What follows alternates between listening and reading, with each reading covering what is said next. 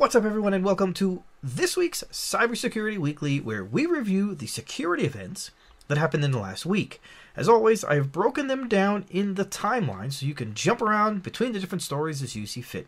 If you find my work valuable, of course, I ask you to hit the like button and subscribe to my channel if you have not already. Oh, drat these computers. They're so naughty and so complex. I could pinch them. We start off today with patches. VMware released this week software updates to address two critical security vulnerabilities, CVE 2022-22951 and CVE 2022-22952.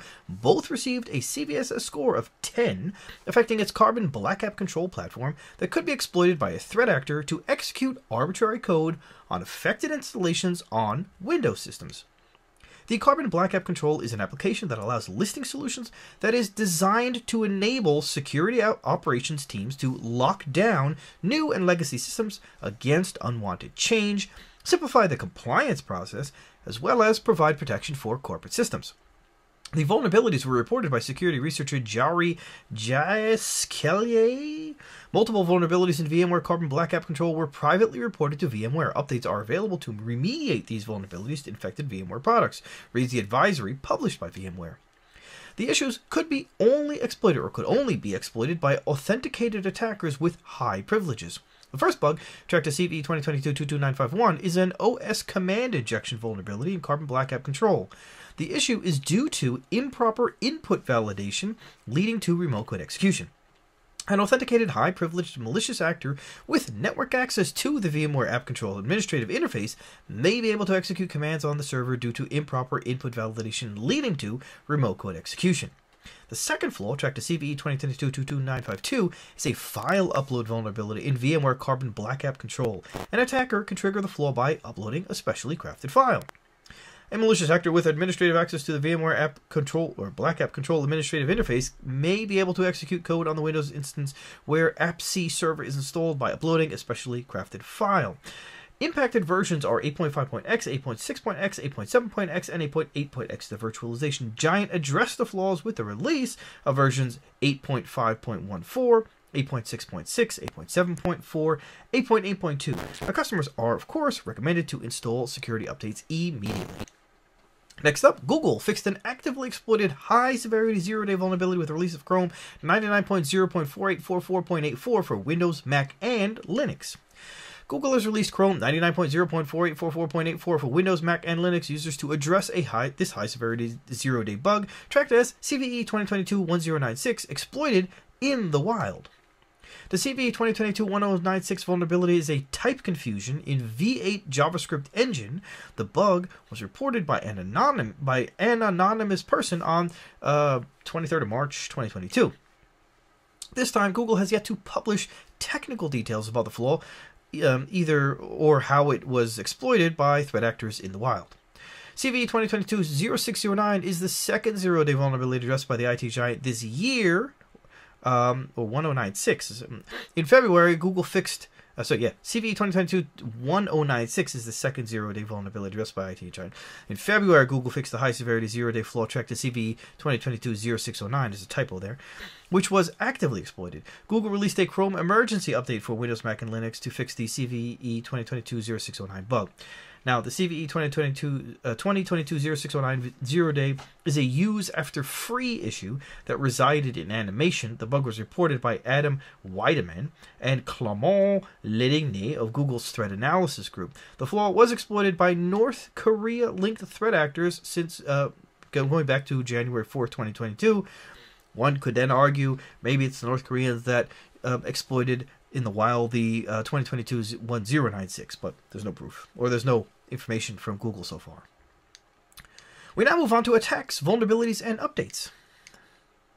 Satellite communication, SATCOM, networks are critical infrastructure for modern society. US and EU agencies warned of possible threats to them.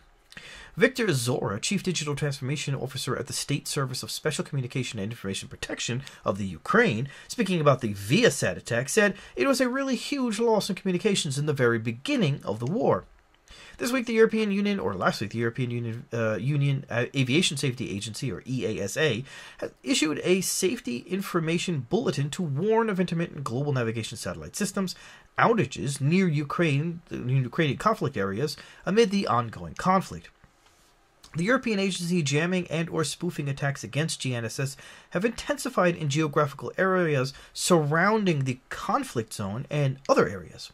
In some cases, the attacks led to rerouting or even to changing the destinations due to the inability to perform a safe landing procedure. The Cybersecurity and Infrastructure Security Agency, the Federal Bureau of Investigation, also published a joint advisory that warns of possible threats to U.S. and international satellite communications networks. The U.S. agencies state intrusions into SATCOM networks poses severe risk in SATCOM network providers' customer environments. The mitigation actions recommended by the U.S. agencies to customers and providers: use secure methods for authentication, enforce principle of least privilege through authorization policies, review trust relationships, implement encryption across all communication links leased from or provided by your SATCOM provider, strengthen the security of operating systems, software, and firmware by ensuring robust vulnerability management and patching processes, and implement rigorous configuration management programs. You want to monitor logs for suspicious activity. You want to create, maintain, and exercise a cyber incident response plan, resilience plan, and continuity of operations plan. These are things I've been saying since the very beginning. Anonymous claims it has hacked Omega Company, which is the in-house R&D unit of Transneft, the Russia-based state-controlled oil pipeline company. Transneft is the largest oil pipeline company in the world. The hacktivists have stolen 79 gigabytes of emails and published them on the leak site for the nonprofit whistleblower organization Distributed Denial of Secrets. While the Russian invasion of Ukraine continues and innocent people are dying, the Anonymous Collective is targeting Russian government institutions and private firms. The data leaked as part of Transneft's Omega Company hack contained the email accounts data of company employees. The stolen data includes invoices, equipment technical configurations, and product shipment information. The Omega Company produces high-tech acoustic and temperature monitoring systems for oil pipelines. In June 2021, researchers from Avast warned of the rapid growth of the DirtyMoe botnet, also known as Purple Fox, Percolar, and Nugget Phantom, which passed more than 10,000 infected systems in 2020 to more than 100,000 in the first half of 2021. Experts define DirtyMoe as a complex malware that has been designed as a modular system. The Windows botnet has been active since late 2017. It was mainly used to mine cryptocurrency, but it was also involved in distributed denial of service attacks in 2018. DirtyMoe rootkit was delivered via mall spam campaigns or served by malicious websites, hosting the Purple Fox exploit kit that triggers vulnerabilities in Internet Explorer, such as CV 2020-0674, scripting engine memory corruption vulnerability. The operations behind the DirtyMoe botnet rapidly changed since the end of 2020, when the malware authors added a worm module that could increase their activity by spreading via the internet to other Windows systems. Now, Avast researchers provided details of a DirtyMoe module that uses worm-like techniques to allow the threat to spread without user interaction. The DirtyMoe services run as a service host process that starts the DirtyMoe core and executioner processes. The latter manages the malware modules. The executioner loads two modules, the Monero miner and a module for worming replication. The DirtyMoe worm exploits the following vulnerabilities to spread the malware: CV 2019-9082 Think PHP, multiple PHP injection RCEs, CV 2019-2725 Oracle WebLogic Server Async Response Service Deserialization RCE, CV 2019-1458 Wizard Opium Local Privilege Escalation, CV 2018-0147 Deserialization Vulnerability, CV 2017-0144 Eternal Blue SMB Remote Code Execution, MS15-076, which is RCE Allow Elevation of Privilege, Hot Potato Windows Privilege Escalation, dictionary attacks aimed at Microsoft SQL Server servers, SMB, and Windows Management Instrumentation services with weak passwords. The worming module is designed to achieve RCE under administrator privileges and install the DirtyMoe. The key feature of this module is the generation of IP addresses to attack. The malware implements 6 methods to generate IPs with the help of a pseudo-random generator. Hackers leaked a new version of the Conti ransomware source code on Twitter as retaliation of the gang's support to Russia. The attack against the Conti ransomware and the data leak is retaliation for its support for the Russian invasion of the Ukraine. The attack will have a significant impact on the operation of the gang, considering also that many of Conti's affiliates are Ukrainian groups. Recently, a Ukrainian researcher leaked the 60,694 messages, internal chat messages belonging to the Conti ransomware operation after the announcement of the group, or by the group, of its support to Russia. He was able to access the database XMPP chat server of the Conti group. In a second round, the expert leaked the old source code for the Conti ransomware encryptor, decryptor, and builder, along with the administrative panel and the bizarre backdoor API. The leaked old Conti ransomware source code is dated September 15th, 2020. The source code for the ransomware is contained in a password-protected archive. Despite the researcher not leaking the password, another expert cracked it and then shared it. The public availability of the source code could temporarily destroy the Conti ransomware operation because security experts could perform reverse engineering to determine how it works and develop a working decryptor. On the other side, other threat actors could perform reverse engineering to develop their own version of the threat, a circumstance that opens to worrisome scenarios. Now, the Ukrainian security researcher has leaked newer malware source code from the Conti ransomware operation. The code is dated January 25th, 2021. The code appears to be more recent than the previous leak. According to Bleeping Computer, Conti Leaks uploaded the source code for Conti version 3 through VirusTotal and shared a link on Twitter. The public availability of the source code could temporarily destroy the Conti ransomware set again because security experts can't reverse engineer it. Microsoft announced that it's investigating claims that the Lapsus cybercrime gang breached their internal Azure DevOps source code repositories and stole data. Over the last months, the gang compromised other prominent companies such as Nvidia, Samsung, Ubisoft, Mercado Libre, and Vodafone. On Thursday, March 10th, Lapsus ransomware gang announced they're starting to recruit insiders employed within major technology giants and ISPs. Such companies include Microsoft, Apple, EA Games, and IBM. Their scope of interest include major telecommunications companies such as Claro, Telefonica, and AT&T. Recently, the actors looked to buy remote VPN access and asked potential insiders to contact them privately via Telegram. They then reward them by paying for the access granted. On Sunday, the Lapsus gang announced to have compromised Microsoft's Azure DevOps server and shared a screenshot for alleged internal source code repositories. One of the repositories contains the source code for Cortana and the Bing project.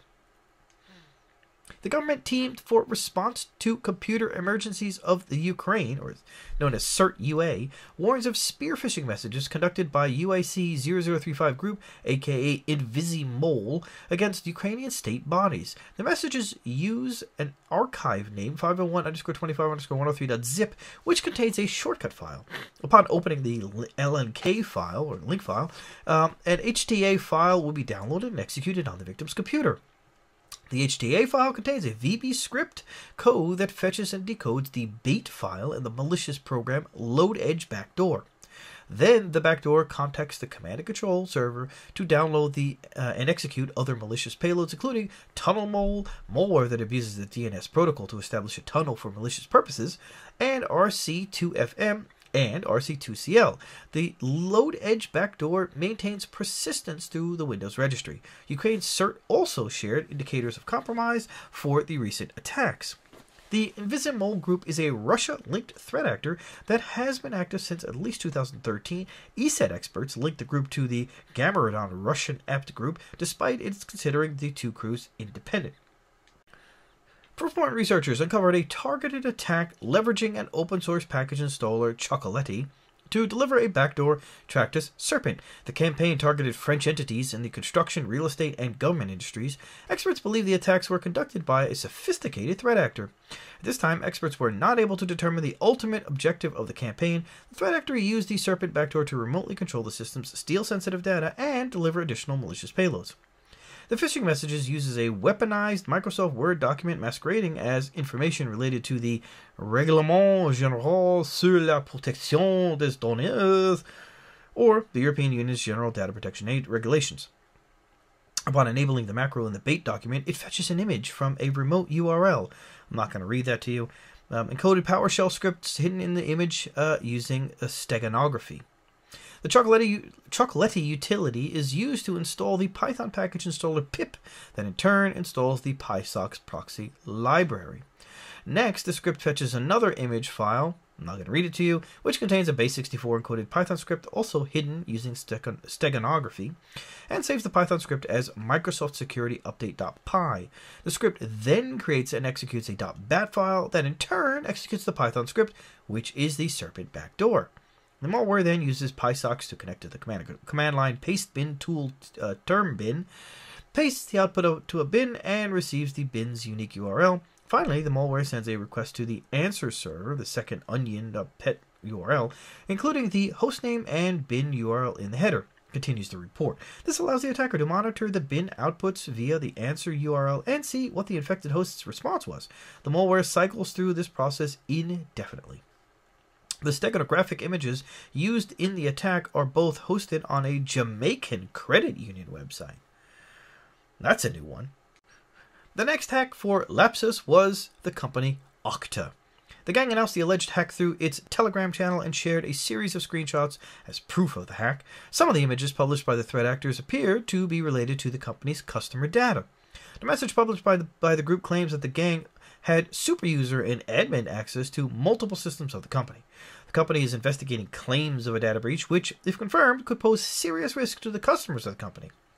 Okta is aware of the reports and is currently investigating, states a spokesperson for the company. We will provide updates as more information becomes available. Todd McKinnon, CEO at Okta, confirmed that in late January 2022, the company detected an attempt to compromise the account of a third-party customer support engineer working for one of its sub-processors.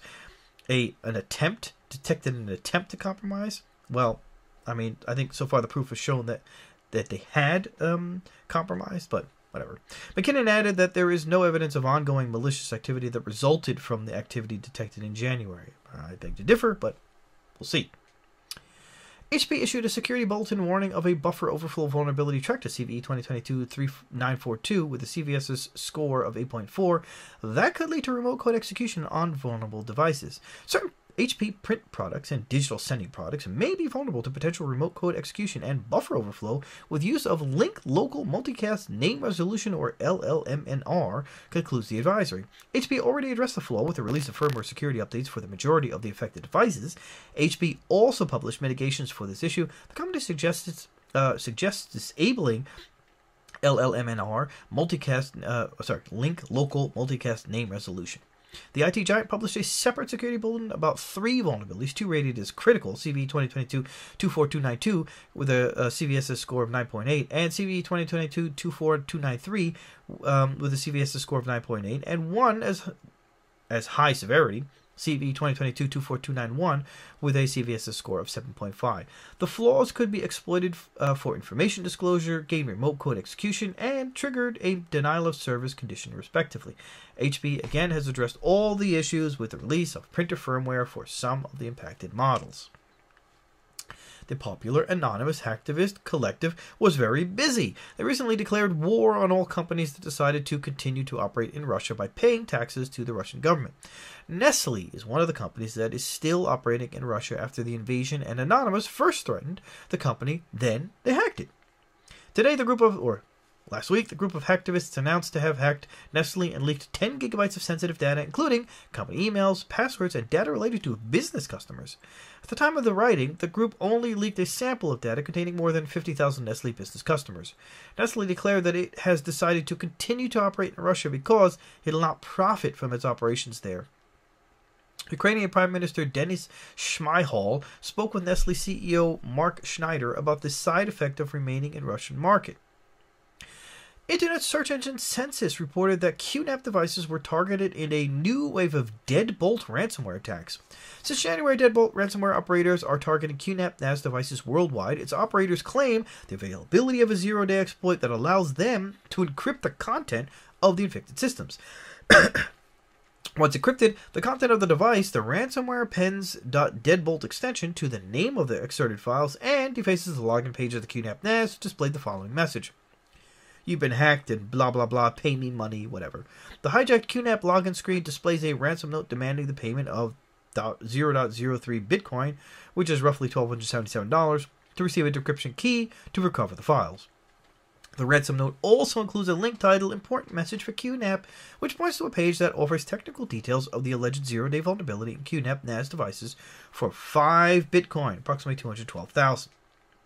Ransomware operators are also offering for sale the QNAP Master Decryptor, again, key for 50 Bitcoin, which could allow all the victims of this ransomware family to decrypt their files. At the end of January, QNAP forced a firmware update for its network-attached storage devices to protect its customers against the Deadbolt ransomware. In February, storage solutions provider Asustor warned its customers of a wave of Deadbolt ransomware attacks targeting its NAS devices.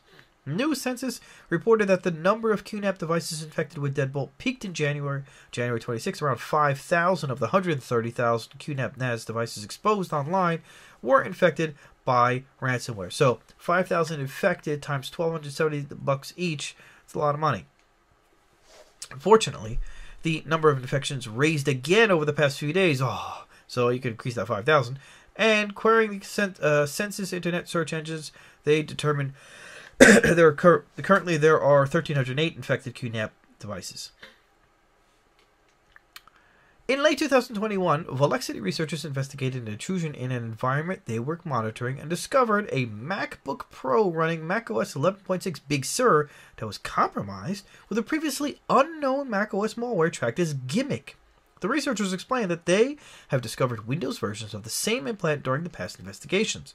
The experts attribute the intrusion to a China-linked app group tracked as StormCloud, which is known to target organizations across Asia. The macOS version of the implant is written primarily in Objective-C, while the Windows ones are both in .NET and Delphi. The implant uses public cloud hosting services such as Google Drive for command and control to evade detection. Volexity worked with Apple to implement protections for the Gimmick implant. On March 17, 2022, Apple pushed new signatures to XProtect and MRT to remove the malware. Gimmick should be launched directly by a user rather than a daemon. Then it installs itself as a launch agent by dropping a plist file with contents. During the initialization, the implant analyzed by the experts decodes several pieces of data used by the implant for its operation using a rotating addition algorithm. The implant also supports an uninstall function accessible by adding the argument uninstall on the command line. The command instructs the malicious code on removing itself and all associated files, and then kills the process. StormCloud is an advanced and versatile threat actor, adopting its tool to match different operating systems used by its targets, concludes the analysis published by the experts. The work involved in porting this malware and adapting its systems to a new operating system, in this case macOS, is no light undertaking that suggests the threat actor behind it is well-resourced, adept, and versatile.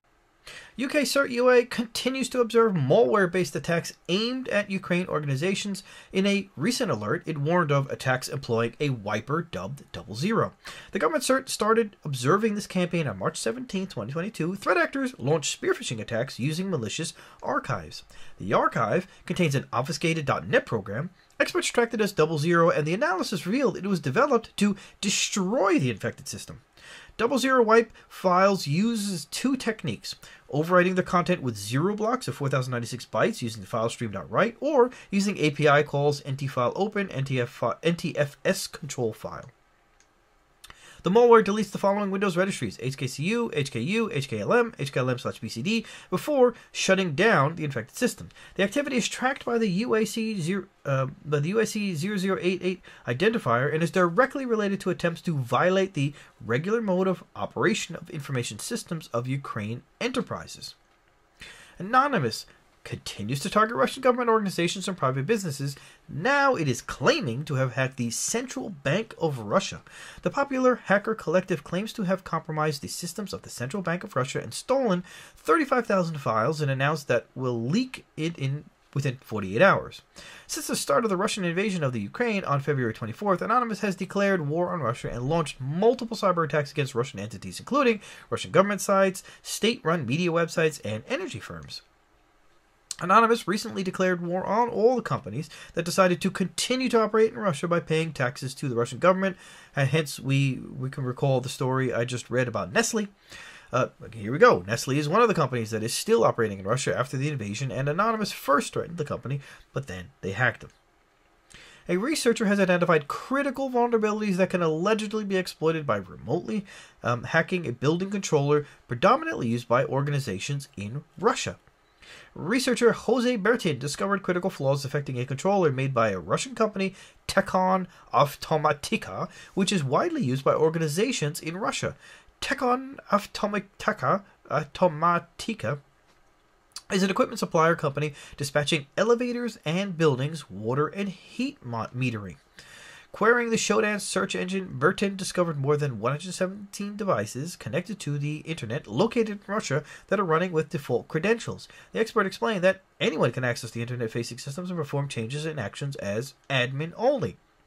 The expert found the default credentials are admin secret, in manuals, firmware, and software for its building controller modules. The researcher demonstrated that using default credentials could gain admin privileges to the user interface of the Tekon building controller. He was also able to execute code with root privileges by abusing a feature implemented by the vendor to allow users to upload their custom LUA scripts and plugins through a section of the UI. Upon clicking the Save Load button, uploaded code will be executed. The researcher created a proof of concept script that allowed him to obtain root privileges and take complete control of the targeted device and potentially cause significant disruption. The expert published a blog post that describes a step-by-step procedure to achieve remote code execution with root privileges. Well, I got RCE and privilege escalation from an admin user to root. Now we can do whatever. More critically, those devices can be shut down at once, the 100 creating an impact in Russian SCADA systems remotely, wrote the expert. From this point, now we can create custom CGI files and call them from CGI/bin path and do whatever. Since the start of the Russian invasion of Ukraine on February 24th, Anonymous has declared war on Russia. This is the third time I've said this, and launched multiple cyber attacks against Russian entities, including Russian government sites, state-run media sites, and energy firms. Thank you. Anonymous recently declared war on all companies that decided to continue to operate in Russia by paying taxes to the Russian government, like Nestlè. The first company hacked by the collective, for this reason, was Nestlè, and Anonymous first threatened the company, then hacked it. The hacktivists claim to have stolen 10 gigabytes of sensitive data, including company emails, passwords, and data related to business customers. The group leaked a sample of data containing more than 50,000 Nestlè business customers. Today, the Twitter account Anonymous TV announced the start of an offensive against the companies that opted to continue operating in Russia. The hacktivists have launched powerful distributed denial-of-service attacks against the Russian websites of Aachen, Leroy Merlin, and Decathlon, bringing them down. The tweet includes a screenshot showing that the targeted sites are not reachable. Ukraine's CERT published technical details about a malicious activity tracked as UIC0026, which Sentinel Labs associated with China-linked Scarab apt. Scarab apt was first spotted in 2015, but experts believe it has been active since at least 2012, conducting surgical attacks against a small number of individuals across the world, including Russia and the United States. Scarab has conducted multiple cyber espionage campaigns over the years. It employed the custom backdoor Ciron and later the header tip implant. Experts pointed out that the UIC0026 activity is the first public example of a Chinese threat actor targeting Ukraine since the beginning of the invasion. The attackers spread their malware through phishing messages using weaponized documents that deploy the header tip malware. The messages use a rare archive titled On the Preservation of Video Recordings of the Criminal Actions of the Army of the Russian Federation, .rar, which include an executable with the same name. The lure document employed in the campaign spotted by CERT UA mimics the National Police of the Ukraine. Sentinel Lab experts analyzed the infrastructure used by Scarab and several samples of the header tip malware shared by CERT UA. The analysis of metadata associated with lure documents suggests the author is using the Windows operating system in a Chinese language setting. The header tip samples employed by threat actors are 32-bit DLL files written in C++. Experts reported that the header tip malware implements backdoor capabilities and can also be used as a first-stage malware. Conclusion: we assess with high confidence the recent CERT UA activity attributed to UIC0026 is the Scarab apt group and represents the first publicly reported attack on Ukraine from a non-Russian apt, concludes Sentinel-1. The header tip malware and associated phishing campaign utilizing macro-enabled documents appears to be a first-stage infection attempt. At this point in time, the threat actors' further objectives and motivations remain unclear. We now move on to other security news. Italy's data privacy watchdog has launched an investigation into potential risks associated with the use of the Kaspersky antivirus. The Italian authority aims at verifying how the Russian company processes the data of Italian users and whether it transfers the collected information outside the EU, including Russia. The watchdog asked Kaspersky Lab to provide the number and type of Italian customers, as well as detailed information on the way the company's solutions process the personal data of the users. The agency also requests Kaspersky Lab to indicate the number of requests from government authorities of third countries for acquisition or communication of personal data for Italian entities. Kaspersky must provide data related to the request submitted from January 1st, 2021, distinguishing them by country and indicating how many of them were served by the Russian firm.